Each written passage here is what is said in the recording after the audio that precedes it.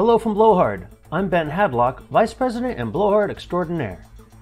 Today we want to briefly discuss volumetric airflow and how it relates to positive pressure ventilation. CFM, meters cubed per hour. Volumetric airflow at the entrance point. For decades, this has been an indicator for the firefighting industry as to how effective a fan will be while ventilating a structure. What's the CFM, or how many meters cubed per hour can this produce, are typically the first questions asked by firefighters. So let's take a look at what volumetric airflow at the entrance points is and why that might be important.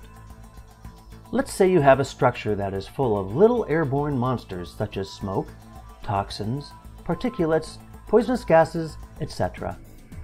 A firefighter will be more effective and safer with these little monsters taken out. An effective positive pressure ventilation fan is exactly what you need to save the day and rid yourself of these pesky little guys.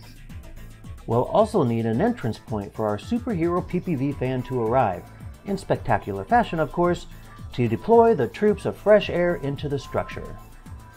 We'll also need an exit point to kick these little pesky monsters out. While we wouldn't want to put our hero on a pedestal solely for its volumetric airflow capabilities, our hero can definitely flex a little muscle in this area by the number of troops it can deploy, so it's important. Of course, a true superhero PPV fan would have no problem generating a strong flow into the entrance point, through the structure, and out the exit point, taking more airborne monsters with it along the way.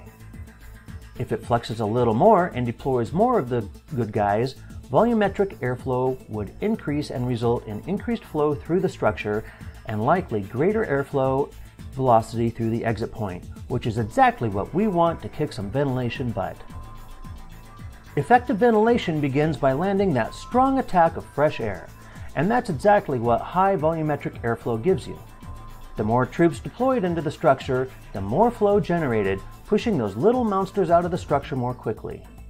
While the strong attack of good guys delivered by the volumetric airflow capabilities of the fan is important, the true value of our superhero PPV fan is in the number of little villains it can remove in as little time as possible, or airflow velocity at the exit point.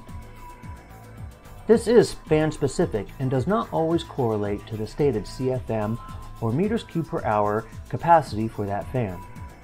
Demo fans side by side and gather data in real time if possible to determine the best PPV fan for your department.